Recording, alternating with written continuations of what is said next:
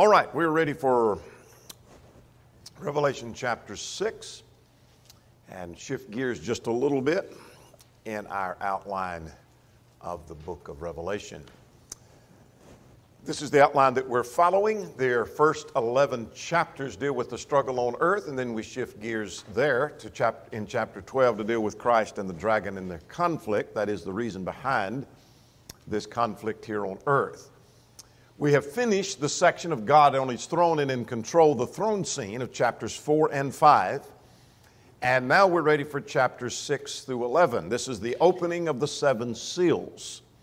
And we begin opening those in chapter 6. We have 6 of the 7, and then we will not get to the 7th until we'll skip that in chapter 7. You'll see an interlude in chapter 7 here in just a moment. When we came through chapter 5 now, what we saw in chapter 4 was God is on His throne and He's in control. And then we see in chapter 5, the one on the throne had a scroll in his hand, sealed with 7 seals. And it was written back and front, means it's written to capacity, completely written, lacking nothing. 7 seals says it's completely sealed. And so the question to us is, what's within that message? And it has to do with the future of God's people. I know it has something to do with God's eternal purpose because of verse 9 of chapter 5.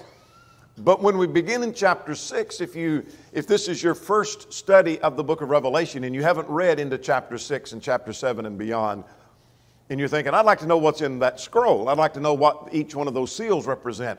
This is what chapter 6 is about. We're going to see that message revealed in chapter 6 through 11. Summers made this point concerning chapters, the transition from 5 to 6, or actually from chapter 5 to 6 to 11, that he said the main action of the book of Revelation begins with this vision. This is a vision, and that's why we have the imagery found in chapter 6 particularly. The remainder of Revelation is in reality an explanation of the seals of this little book of destiny. That is, this book, this seal, or this scroll, that's what he's calling the little book, has to do with the future destiny of the people of God in this conflict with Domitian or Rome. He said, back of all history is God in Christ. In this book, we see the hand of Christ opening the seals of the book of God's dealing with men. In other words, we still see this concept of God is on His throne and in control, and God's taking care of things.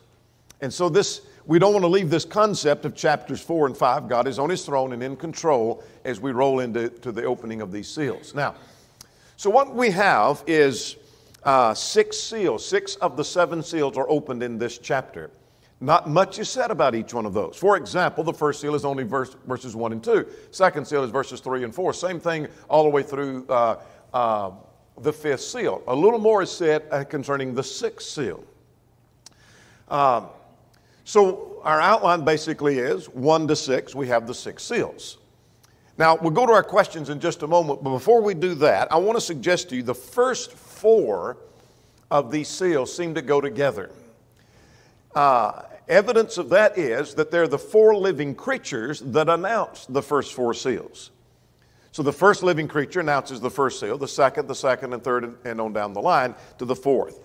Which suggests, as some writers tell us, they're going in the same direction. In other words, the 4 living creatures announcing the first 4 seals say they are tied together. Then we shift to the 5th seal, which is different than the first 4. And then the 6th seal is even different than the first 4 and the 5th. In what sense? I think the first 4 deal with the point is the overthrow of Rome. Rome is going to be overthrown. Now, we'll talk about the distinction in those in just a moment. Distinction of the interpretations of that. But the first 4 are focusing on the overthrow of their enemy. Then the 5th seal focuses on the cause of that overthrow. The 6th seal focuses on the judgment, God's judgment and God's hand in that. So basically, when we wrap all the 6 seals together, now we haven't got to the 7th seal, that's another story. But the 6 seals is, their enemy is going to be overthrown, God is still on His throne and in control. Make sense? So we're still rolling from that concept of chapter 4. God is on His throne and in control. So, Let's go to question number 1. And the question is, what was the first seal and what does it represent? What was in the first seal? Right, the white horse and the rider. What does the rider have? All right. All right. And that's basically the scene. What does that represent? Seemingly victory. Now let's footnote here, we cannot afford to be dogmatic about the details on any of the imagery in the entire book. I think we can get the general gist, and that's what we're after here. We're getting the gist of what is the message they were to receive. We'll come back to that in a moment. Let's go to question 2. Let's get the second seal. What was in the second seal? Or what was the image when they opened the seal? I mean, he opened the seal. All right. Red horse and a rider, and what does it represent? Seemingly war. We'll talk about how we know that or why we think we know that. All right, question 3, the third seal. What happened in the third seal? Black horse. And that seemed to represent famine, to follow war. And let's get the fourth seal and then we'll come back to the fifth seal later. What's question number 4? The fourth seal. A pale horse. And that represents death. Death is mentioned and Hades is mentioned. And we'll come back to all of that in a moment. Well, there's very little question among commentators. By commentators, I'm suggesting that there are commentators all over the place on the book of Revelation. But among conservative-minded, generally well-respected commentators, there's still a variety of interpretation on the first 4, but there's general agreement on the 5th and the 6th seal. Now, when we talk about the differences on the first 4 seals, we all come out at the same place eventually, but the difference is this. Some think that they are picturing victory, that's true, but it's the victory of Christ through the spread of the gospel. And that's true that Christ is victorious through the spread of the gospel, but that doesn't seem to fit the context of the book. In other words, they're suffering at the hand of Domitian, but Christ is going to be victorious through the gospel. That doesn't seem to fit the flow of the context here. Maybe it does. I'll leave that to you to decide for yourself. Others think that it's a temporary victory of Rome, that it's picturing Rome as being victorious. And so Rome has a temporary victory, but God's going to bring judgment in the 6th seal because of the persecution of the 5th seal. That doesn't necessarily make sense to me. It seems to give the whole book is being intended to give encouragement to those who are oppressed. And I think it's probably talking about the overthrow of Rome. And so thinks some that I rely on heavily, that is Summers, Haley, Harkrider, King, and others, I think this, along that line, that this has to do with the overthrow of Rome. That there is victory over Rome. There is going to be victory over Rome. And so this Domitian that has the upper hand, you think maybe they're not ever going to be overthrown. God is on his throne, chapter 4, and it is going to be overthrown. And so there's going to be victory. Well, why? Because they're persecuting God's people. 5th seal, God brings his judgment, the 6th seal. Now, look at chapter 1 and verse 1. Whatever he's talking about, these were things that were shortly to take place. Chapter 1 and verse 1. Chapter 4 and verse 1, as the throne scene opened, he's going to show some things that must take place after this. So these were things that were about to take place. This is not a picture of the distant future, the end of time, obviously, but having to do with judgment in time. Questions or comments before we look at each one of these seals? All right, if we look at a key verse for the chapter, and I tried to give that to you each time, I think it would be verse 1 that one of the living creatures said as they opened the first seal, come and see. Come and see you want to know what's in the scroll? You want to know what the seals are all about? Come and see. And we are going to do that ourselves. All right, let's talk about the first seal. What takes place? He said, when I saw the Lamb open the seals, I heard one of the 4 living creatures saying with the voice of thunder, come and see. Now remember, this is in a vision. So anything's possible in a vision. And when he looked, what did he see in the vision? He saw, first of all, a white horse. White would seem to be symbolic of victory, because there seems to be some significance of color here. There's white and there's red and there's black and there's pale. And white is a sign of victory, or color of victory. What did the rider have? The one that sat on the horse had a bow. That's an instrument of war in that day and time. Now, if we saw in our day and time a gun or a tank or some kind of powerful weapon, that may be a symbol of war. But for that day and time, this would be a symbol of war. Then there is a crown. What would that suggest? Victory. He's wearing a crown. He's victorious. And so here's one going out on a white horse. He has an instrument of war. He has the color of victory. He has the crown of victory. And he's going out, and he was told, he went out conquering and to conquer. In other words, Rome will be conquered. I think that's the point. You say, well, if you take the position, as some have, that this is talking about the victory that Rome experienced, then they're going to conquer for a while. But I think it's the fact that Rome is going to be conquered. And we're told why in the fifth seal. Here's a quotation from Summers. Summers makes the point that the horseman is not a Roman, but a Parthian cavalryman. And the most dreaded enemy that Rome ever had. The Roman warriors did not use a bow, however. It was the favorite weapon of the Parthians. And so Summers argues that this doesn't have reference to Rome's victory, but the victory against Rome, because they did not have that imagery in their weaponry.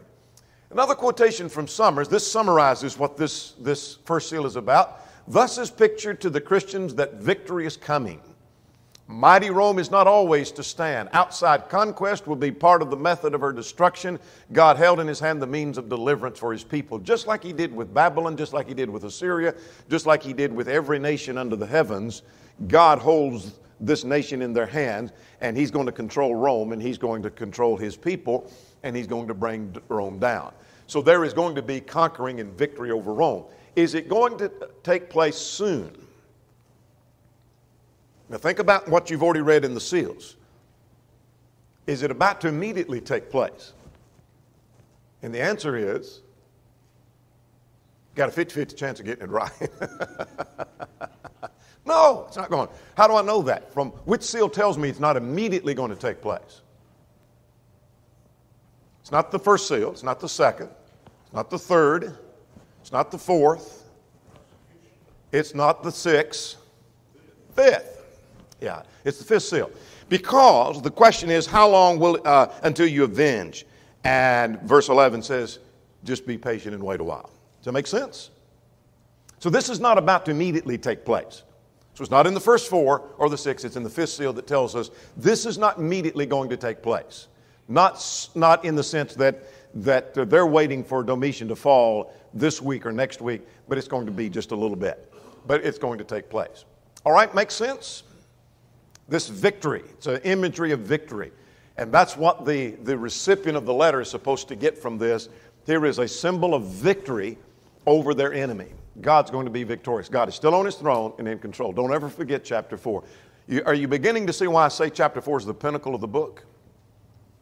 Because everything builds off of that. Everything else from here on out is going to point back to that flag hanging on chapter 4 that God is still on his throne and in control.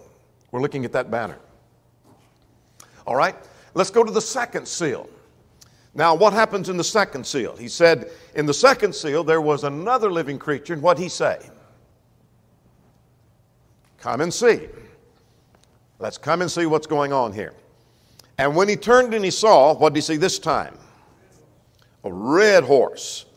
And what else did he see or hear?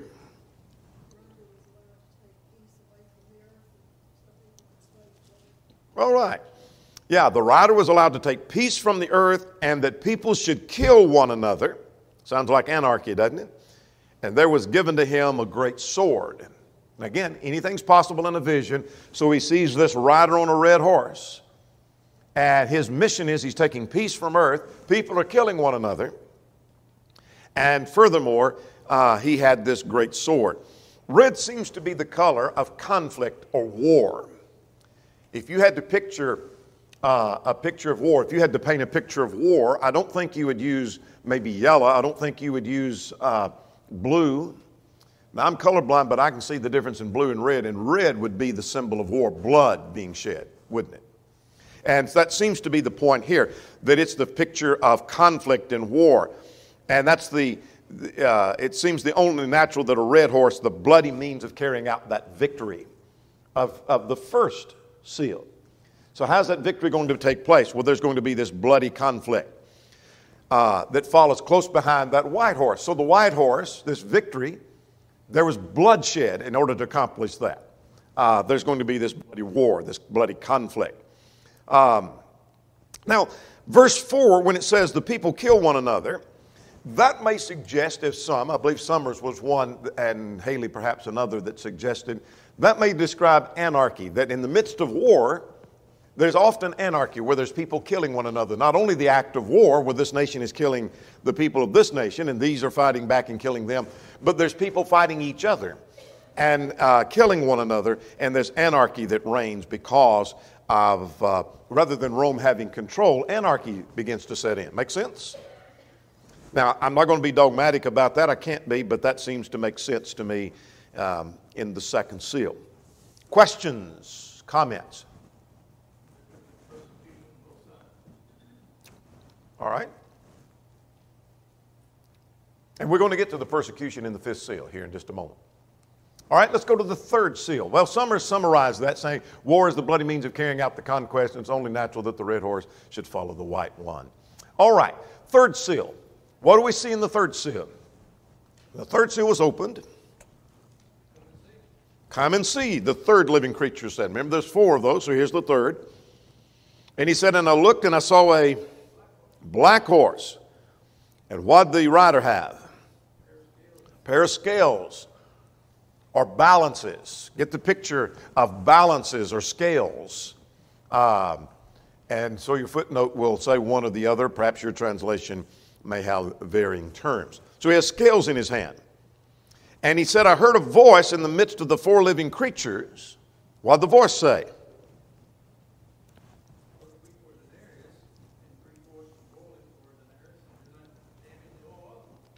All right. That seems to have reference to famine. Famine follows on the heels of war often. We see that in our own day and time, where one nation invades another, then there's a famine, or at least there's a lack. Black is the color of darkness and gloom and depression. So following the war, there is no longer a picture of victory on the part of Rome. They're black now. They're doomed. There's darkness. There's depression. The price, the scales and the price of the wheat may suggest some form of rationing. And so that may be the idea of the scales are weighing out. That you don't have an abundance of wheat, but you're going to get your portion, your ration of that. That often follows in the wake of war. The cost that is described here, your footnote may say a quart of wheat for a denarius. If you have the New King James, you look at your footnote, it says about a day's wage for a worker. In other words, the price is 10 to 12 times higher than normal. And so in the midst of famine, often prices of food go sky high. So you're paying 10 to 12 times or maybe greater for some food because it's being rationed, because there's a lack thereof. And so here, Rome, that seems to be all powerful, they're going to be facing this in time to come. God's going to have judgment upon them. Now, famine always follows in the wake of war. Summers summarized that. Questions or comments on the third seal?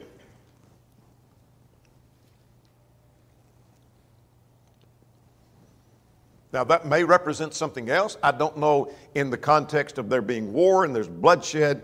Then in the third one, that is the idea of a black horse suggests something terrible, something dark, something black, and it would seem to be perhaps a famine. All right, now this is the fourth that's going in the same direction, and these are tied together because now the fourth living creature announces, when this seal is opened,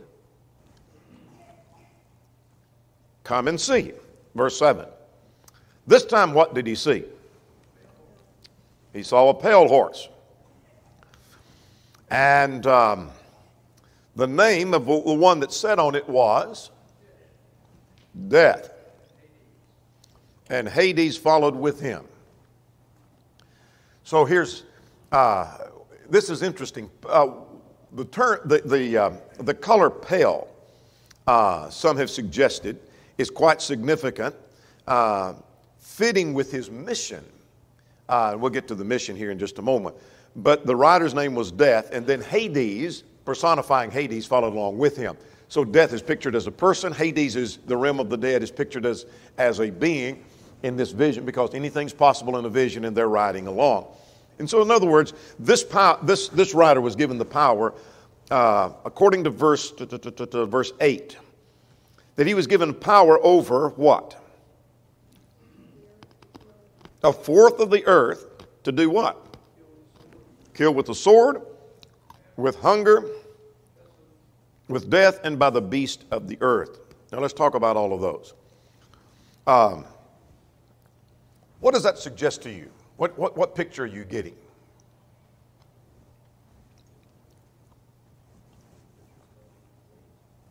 All right? Absolutely. What else? We'll come back to that.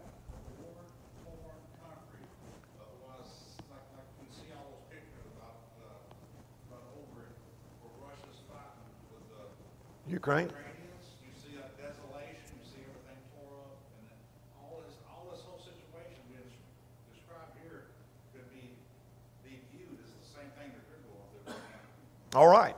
All right. Anything else? I like this quotation from Summers. Said, all of the above, the military conquest, the war, the famine, the pestilence, are forces God can use to destroy the oppressor of his people. His Christians are to take courage. The cause is not lost by any means. In other words, God can use a number of tools. Let's go back to verse 8. That here comes this, as a result of the war and the famine, there comes death. And so that's the pale horse, and death is riding on that. So here comes death in the realm of Hades that receives the dead. And the name of the horse, the name of him that sat on the horse was Death. And he was given power over a fourth of the earth. And we'll talk about the fourth in a moment. But notice this verse 8. He can kill by means of a sword, that is by war, by hunger, and with death, and by beast. In other words, God has a number of tools in his tool belt by which he can bring a nation down. He can bring them down economically.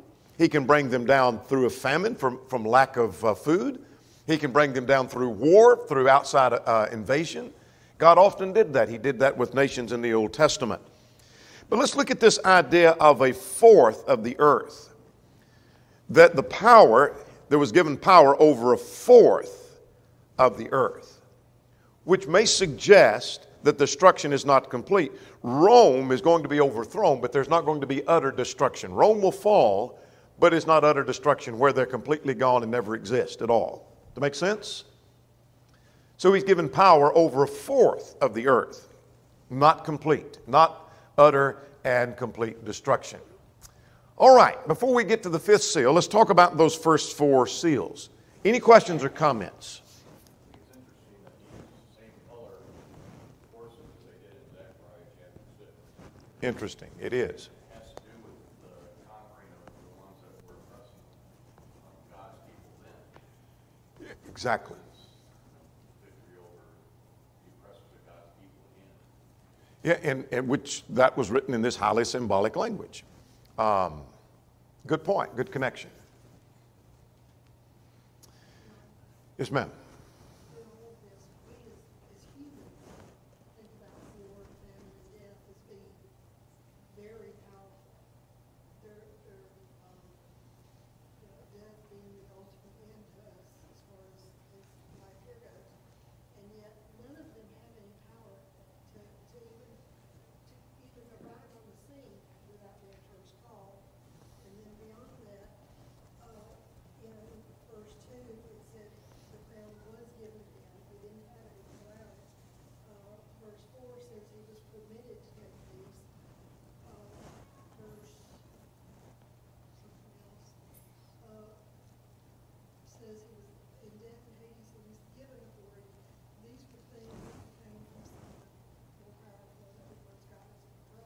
Good point. Good point. Yeah, God's on his throne. He's giving this power, they're giving this control. Let's put this in our perspective in our day and time. Let's just suppose that another nation overpowers our nation, and it's an evil nation, and they're persecuting Christians, and they're targeting those who believe in God and believe in Christ. And they begin to kill out those who are Christians. And we've been wondering, is there any light? Is there anything coming? Is there any hope in the future? Or are we just going to all be stamped out? Is that what's going to happen? And suppose we get a message written in code language like this, and we are familiar with Zechariah, we're familiar with Revelation, but suppose we got a message that talked about this white horse and the rider, and then we saw this red horse and the rider, and the black horse and the pale horse, and we get the picture there's going to be war, there's going to be victory over the oppressor, there's going to be famine, there's going to be death and destruction. Would that give you any encouragement? Sounds like hope to me. Sounds like hope, yeah. That there is a brighter future. And that's going to lead to a question now in the fifth seal. And so let's go to the fifth seal now, and let's talk about the souls under the altar. We don't have the horse now riding. So those first four tied together because it all deals with horses, and they're tied together because of the four living creatures announcing that. The living creatures are not announcing anymore. So what we have in the fifth seal are the souls under the altar. So he opened the fifth seal, and when that took place, he said, I saw under the altar the souls of those who've been slain for the word of God and for the testimony they held. Now, can you see a soul? No, but in a vision, anything's possible. So he saw that in this vision.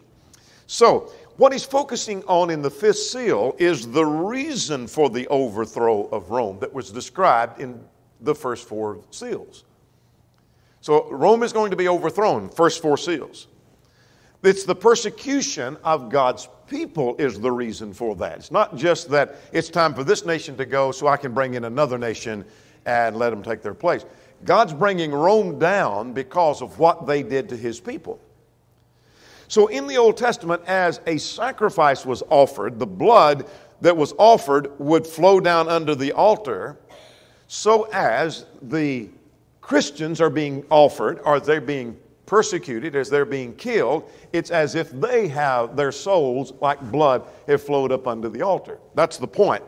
So he said, what I saw was those who had been slain, they were under the altar, they were slain for the word of God. What does that mean?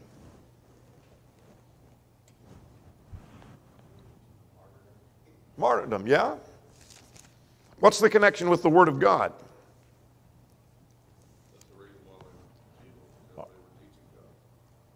Yeah, because of their allegiance to the word. Where have we seen that phrase before in this book?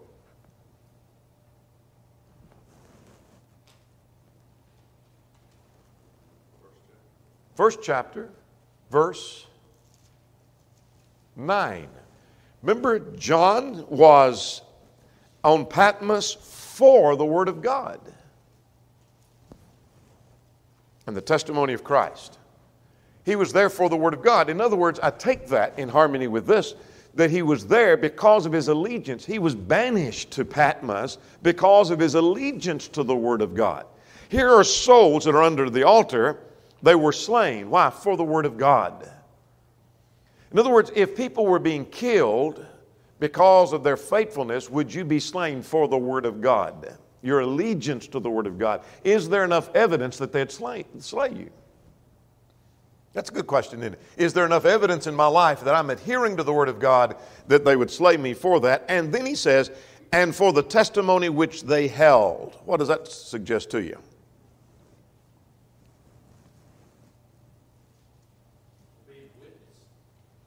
Yeah, their cry was a plea, and their testimony which they held to, in other words, they held to the testimony and the things that they held to, that Jesus is Lord and Caesar is not. That's the same idea as for the word of God. Now, what was their cry at verse 10? How long? In other words, in view of the victory of the first seal and the war and the conquering,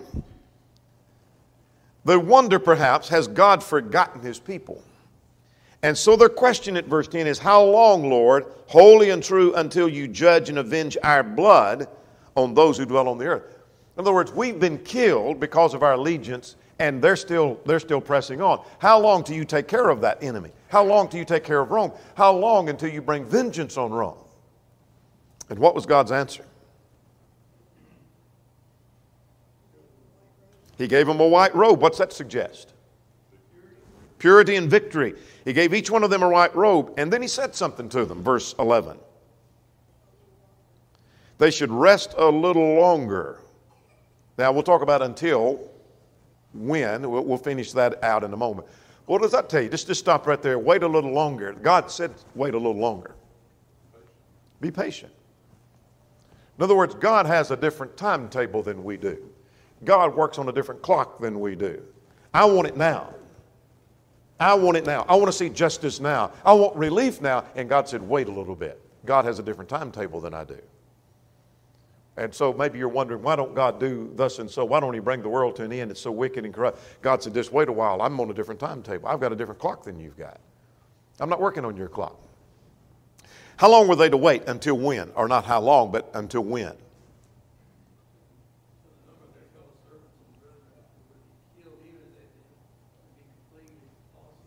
What does that mean? You're correct, but what does that mean? There's more to come. In other words, you've been slain for the Word of God. There are others that are going to be slain before this is over. So why didn't God bring it to an end when they wanted it? God's got a different timetable, and God said, wait. Now, I'm going to make a statement that you may not agree with, and you may think it's out of place, and especially if you're in my case where you've just recently lost a loved one. But death is not a big deal to God. Would you agree with that? That's not a big deal to God. You see, when someone dies, you think, oh, this is, and it is terrible. Death ain't a big deal to God. Because life is just temporary anyway. Life is just a short picture, very short picture of eternity, and death's not a big deal to God. So those that die in service to the Lord, there's a picture of eternity. The fact that they lose their physical life is not a big deal. Does that make sense? That makes sense to me. I hope it does to you. All right. Any questions on the fifth seal? I wonder if John writing this would thought about himself, about these martyrs left to come, and he had to think about Maybe. the very next one. I may be the next one. Summers summarized this fifth seal saying this paragraph reflects the moral necessity for judgment. God cannot be a righteous God and allow such evil to go unavenged. The chief reason for God's judgment on Rome empowers the persecution of his people. And I'll stop with that. He captured the thought. Let's go to the sixth seal. And let's get the sixth seal. When the sixth seal was opened, what happened? There was an earthquake. Sun became black. And the moon became like blood. And then what happened to the stars? They fell like figs falling from a tree that was shaken by a mighty wind. And then the sky was rolled up. And every mountain and island was moved out of its place. And the kings of the earth and the rich men and mighty men, etc., they went in the caves and the rocks of the mountains and hid. And they went to the mountains and the rocks. And they said to the mountain and rock, fall on us and hide us basically from him who sits on the throne in the wrath of the Lamb, for the great day of wrath has come. All right. What's going on in this sixth seal? Well, that seems to be the picture of judgment. These are all expressions of judgment. In the Old Testament, this is not the final judgment in the end of time. This is judgment upon a nation. We don't have time to go into all the details, but the earthquake was used in Isaiah 29 and God's punishment upon Judah. The sun being darkened and the moon turning to blood was similar language used in Isaiah chapter 13 and Joel 2 to deal with Babylon and then later Judah and even of other nations. The stars falling was used in Ezekiel chapter 32, Joel 2, Amos 5, and even Matthew 24 concerning the Jewish nation. These are all descriptions of the downfall of a nation. When a nation collapses, here's the picture.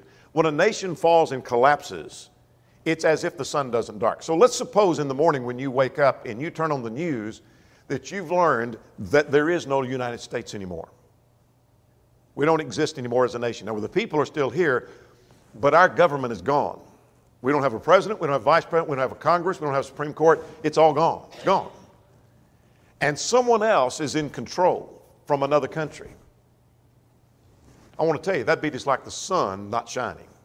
It'd be like getting the news the moon fell, or all the stars fell, or like there's been a major earthquake. In other words, it's major upheaval, an overthrow of a nation.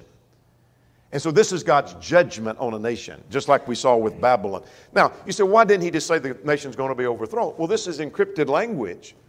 And those who are reading are familiar with Isaiah 13. We're familiar with Isaiah 13. We know what that means because we've studied Isaiah and we studied Ezekiel and all of those. Now, any questions on that? It's just basically the fall, and this has to do with the execution of the wrath of the Lamb. The nation is going to fall.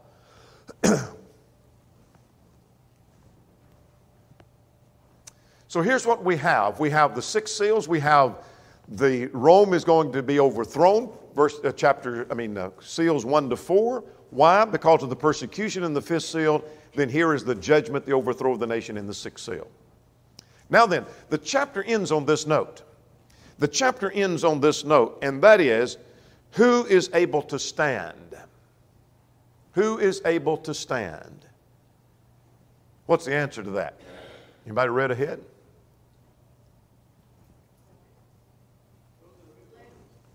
The 144,000. Where am I going to see that? Chapter 7.